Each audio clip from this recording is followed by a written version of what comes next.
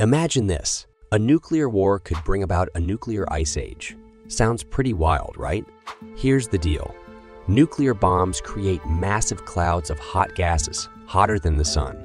These can cause immediate destruction, like loss of life and fires. But it doesn't stop there. These gases form dense clouds called cumulonimbus clouds.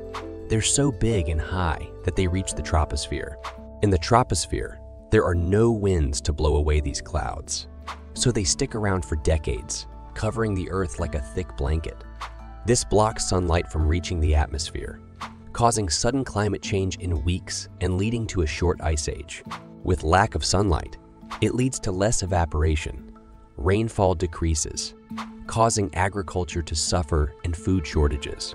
So, next time you hear about nuclear war, don't just think about the immediate aftermath. Be ready for the possibility of a human-induced ice age.